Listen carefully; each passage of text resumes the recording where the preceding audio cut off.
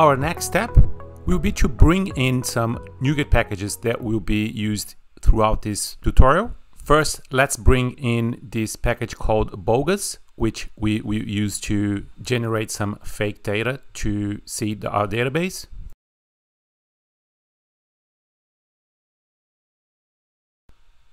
We will also need two packages related to identity.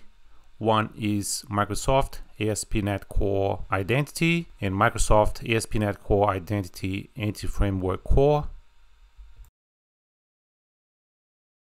And we will need three packages for Anti-Framework. One is Microsoft Anti-Framework Core,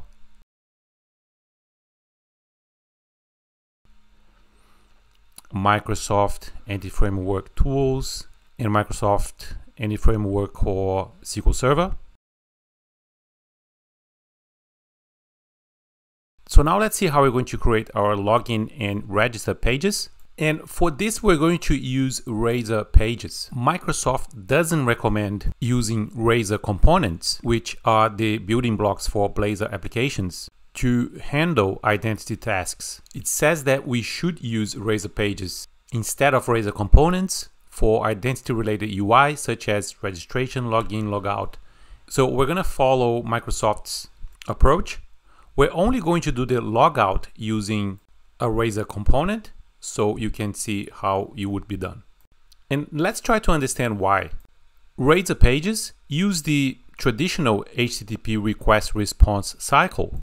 As you can see in this diagram, the client sends a request and waits for the response. And that's an independent cycle where the connection is closed after each response. Blazor uses signal R to establish the communication between the browser and the server. And one of signal R's underlying transport protocols is a WebSocket. This is not the only protocol that signal R uses, but this diagram will help us understand the basic concept, which is that there is a persistent connection between client and server, which allows real-time updates, which is one of the biggest advantages of Blazor.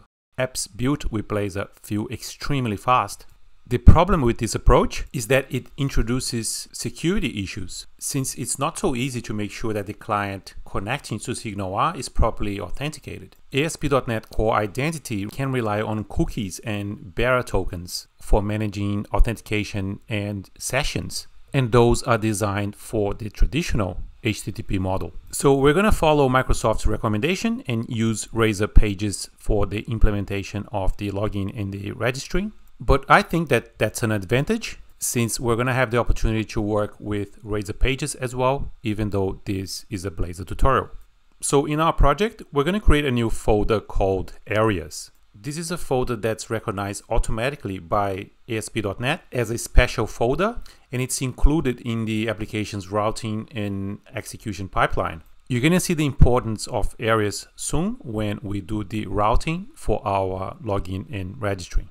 Inside that folder, we're going to create our first area, which will be called identity. And inside the identity folder, we will create the pages folder, which will represent different areas within the identity.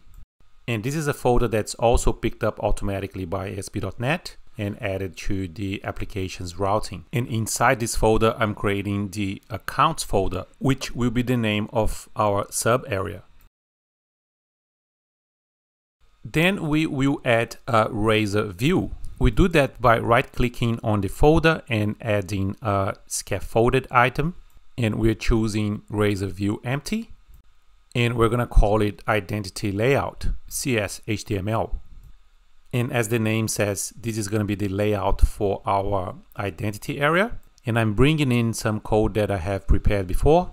And it's just your typical HTML template with the head and a body with a little bit of styling, and with this render body method being called within the body. So this layout is the basic structure that will be fixed, and in the place where the render body method is called is where we'll show the content of each individual page. Then we're going to add another empty Razor view, and that's going to be the view imports. And that's where we're going to put all the common using statements that are going to be used across different files in this application. And we do this whenever we know that we're going to have repeating using statements and namespaces that will be present in different files. So that makes our code more organized, which is always a good thing. Then we have another empty Razor view, and that will be the view start, and that will just define which file we're going to use as a layout. So all these files are created in the pages folder at the same level of the account folder. Then in the account folder, we're going to create a new Razor page, which we will call login.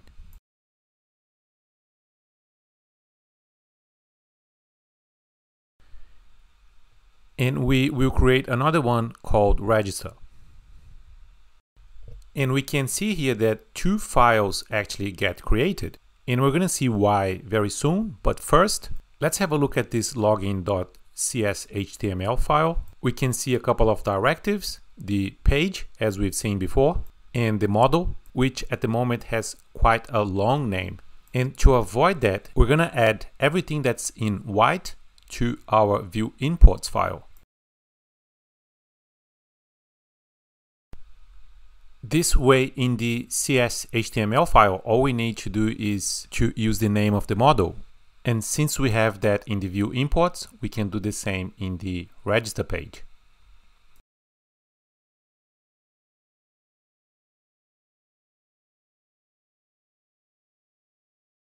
And I'm going to configure this app to redirect the user to the login page if they are not authenticated.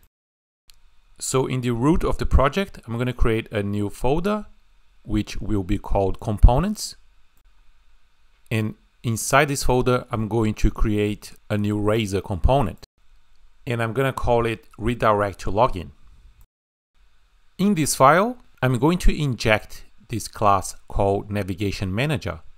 And that's a class that allows us to perform client-side navigation in our app.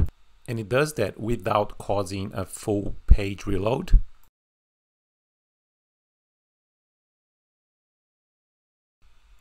And components have a lifecycle that defines various stages during the creation, rendering, and disposal. So we can use lifecycle methods to run code in different times in this lifecycle. One of these methods is the onAfterRender, which of course runs after the component renders. And we use this method by overriding it and calling the base implementation, which allows ASP.NET to perform its own internal operations. And that's usually recommended in C#. Then we're going to call the navigate_to method in this navigation manager, passing the desired route. And if you remember the Razor pages structure that we've created, we created the areas folder and the identity folder inside it, which means that the identity can be reached in the URL. So it picks up the identity as an area. And then inside this identity, we have the pages folder where we can create sub areas. So I created the account sub area, which is picked up in the URL. And inside the account sub area, I finally created the page, which is the login. So the URL is the area, the sub area, and the page. And we can see that this method has as an optional parameter the forceLoad boolean, which forces a page reload. And usually we don't want to set that to true since it's not the greatest user experience, but we're setting it to true here to force a reload since we are just trying to render the login page.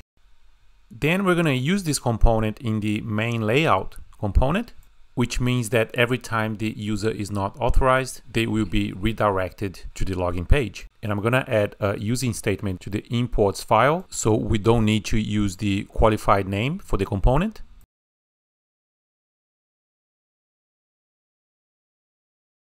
And in the identity layout, I'm going to add some text as well and try to run the app to see what happens.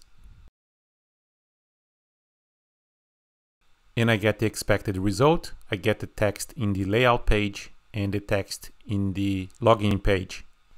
Before we continue, let's clarify what these 2 files are when we create a Razor page. In the login page, for example, we have a CS.html file and a CS HTML.cs file. The first we can say is the front end code. So anything that the user can see on the screen will be written in that file. The CS file is what we call the code behind. And that's where we handle the page's events, any processing of data, and server-side logic.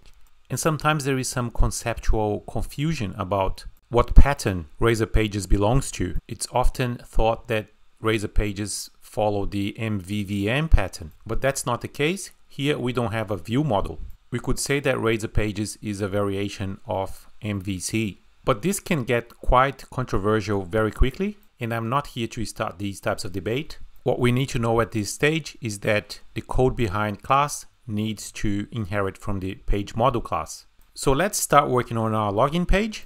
I'm going to copy and paste some code that I had prepared before, but don't run away, don't get scared. All of this code is just HTML with a lot of Bootstrap classes. Bootstrap comes out of the box with Blazor, so I'm going to use it to style this app. But of course you can use other solutions like Tailwind or pure CSS. I haven't even written this code myself. I found a template that I liked and pasted it into this project. So the code that matters to us will be inside this card body div. So we're going to create a new form using the form tag. And we can see that this tag is in green, which means that it's recognized as Razor syntax.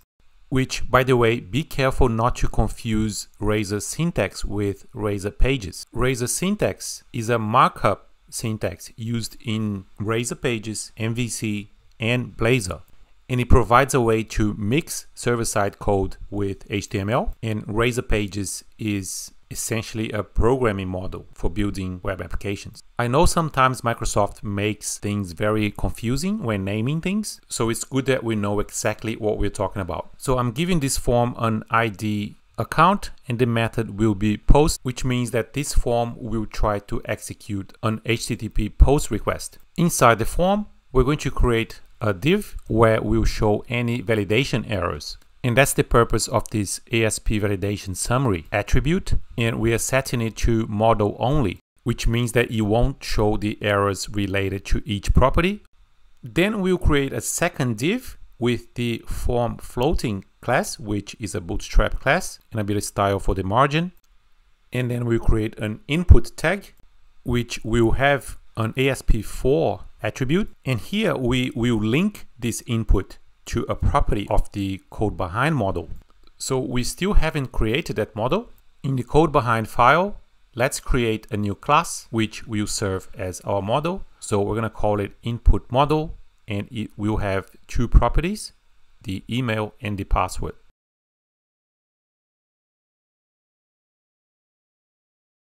And we're going to add data annotations to these properties. And they will also help with validation. It means that our form will always expect an email and a password, and we'll expect the email and the password to have the appropriate shape that we configure. Then we need to connect this model with the front end, creating a property in this login model and using the bind property attribute. And back in the view, we can now associate the input with the properties using the ASP4 attribute.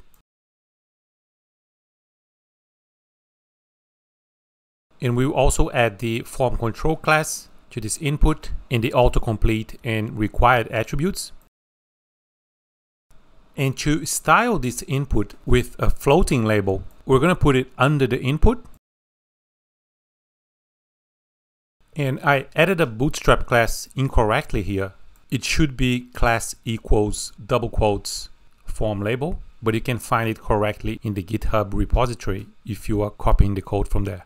And we also need the placeholder attribute, otherwise the floating label won't work. So let's see how our form looks so far. We can see our input with the floating label and using the browser's autocomplete capability.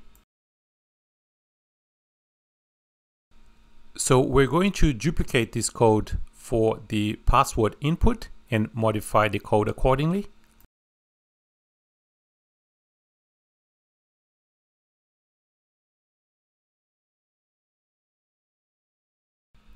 And we will also create a div for the button, and it will be a submit button, and it will have a few Bootstrap classes as well.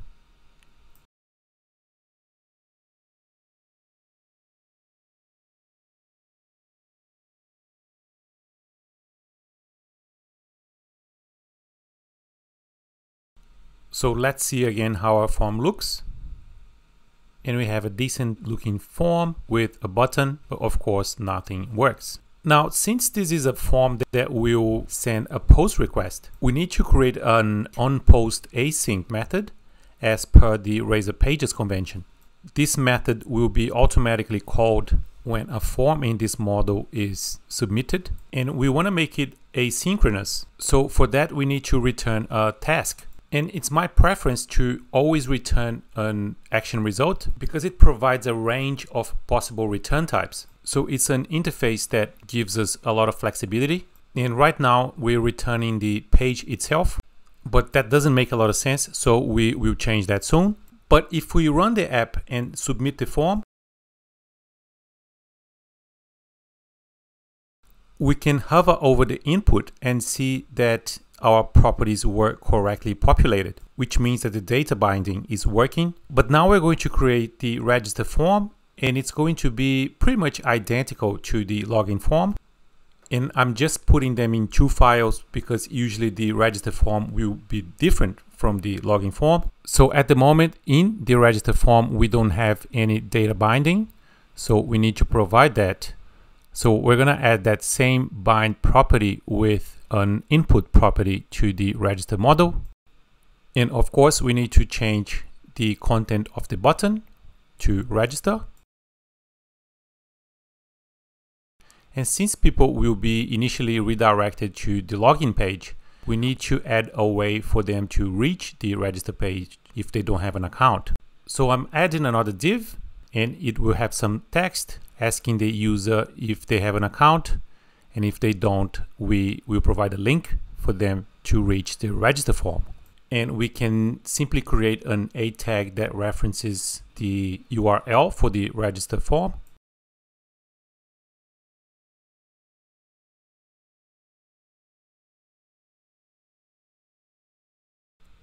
And we're going to do something similar for the register form. We will have a link to the login form in case they accidentally click on the register link and they already have an account.